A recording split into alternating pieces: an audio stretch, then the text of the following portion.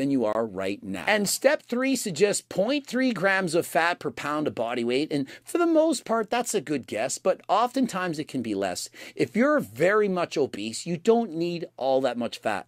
For the most part, 20% of your calories from fat, that is enough. And so if you're trying to count grams, for most people, 40 grams of fat from quality, healthy sources, that is going to be enough. And by quality, I mean try to avoid getting in too many saturated fats from animal sources. Try to choose more mono or polyunsaturated fats and include fatty fish in your diet as they are high in omega-3 fatty acids. And I like to add a step 4, try not to consume fewer than 1,800 calories a day if you're a male, 1,200 calories if you're female. And why is that? Well, if you don't eat enough calories, it's very difficult to get in the proper macro and micronutrients. And so if you're eating 1,800 calories a day and you're not losing any weight, I don't suggest you cut your calories any further. Rather than that, I suggest you move more. As in, add in more cardio, do more exercise, go to the gym, go for a hike, a walk. And so remember, you need a minimum amount of food to sustain your body. Next up, he says,